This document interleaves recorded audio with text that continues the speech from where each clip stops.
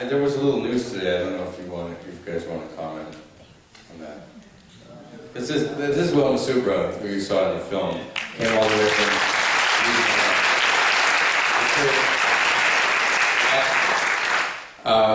on her day off from the oil spill.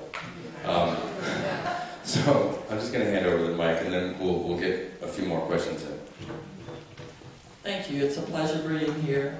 It's nice to be out of the oil spill, dealing with it night and day.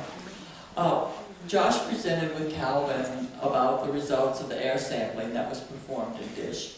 Following that, we did a health survey, and 61% of the health symptoms recorded by the community of DISH are associated with the chemicals that are released from the compressor stations into the air.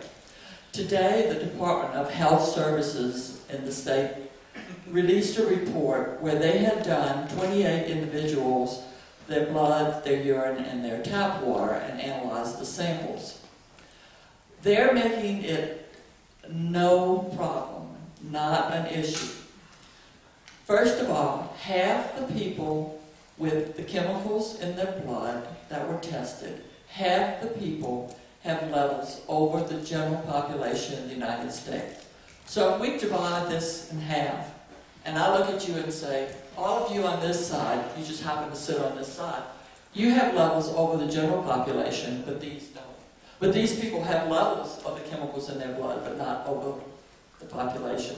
Half the population is a huge, huge percentage for people being exposed to the chemicals that are being released in DISH.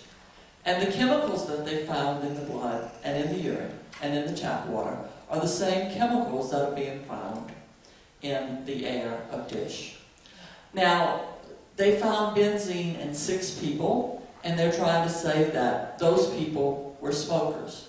5 of those were smokers, and they try and dismiss all of the 50% as being smokers and the chemicals only associated with smoking. So when I actually look at the chemicals, 15 of them were over the standard, over the 50% mark for the whole United States. 10 of those 15 were more prevalent in non-smokers than smokers. 2 were equal in non-smokers and smokers.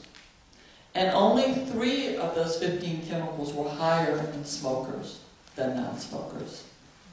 So the issue is that it's not the people in DISH who smoke who have the high concentrations in their blood and in their urine.